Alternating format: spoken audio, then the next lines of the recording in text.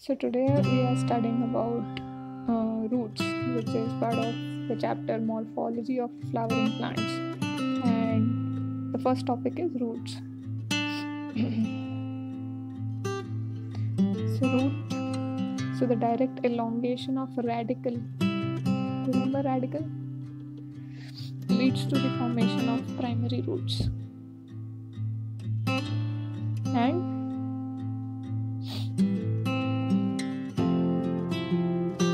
lateral roots.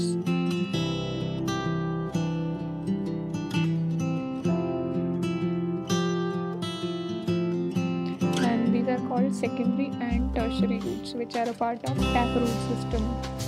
And example is dicots, dicot plants. For example, mustard. NCERT example, mustard.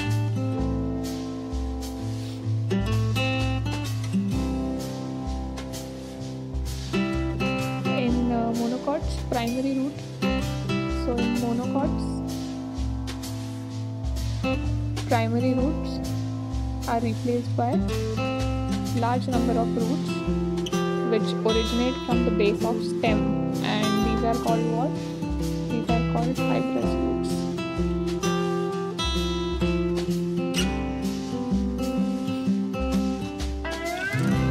Example would be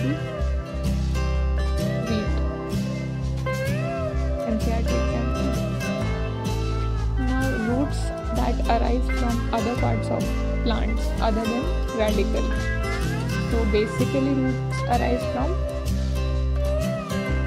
radicle, but there are some exceptional roots that arise from other parts of plants, and these are called what?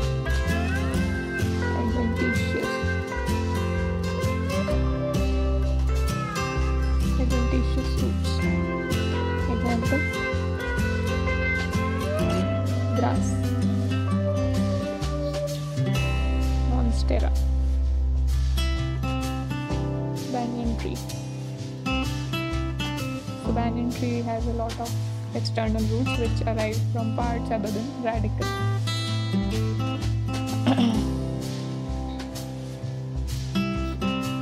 Now modification of roots.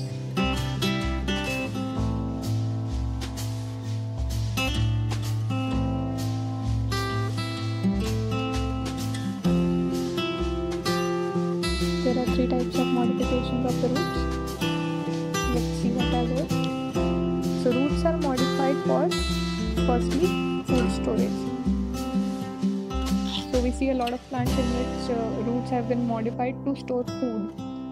So example, carrots, it's a root. Turnip, again, it's a root. And one more, sweet potatoes. Okay. So next modification of the root is for support,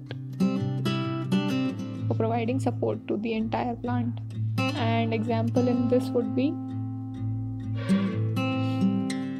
banyan tree, maize, and sugarcane.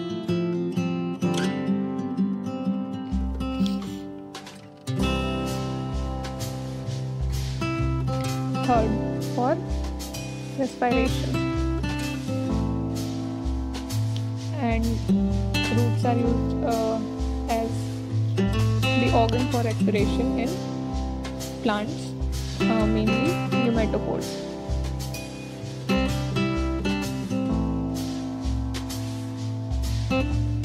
Also called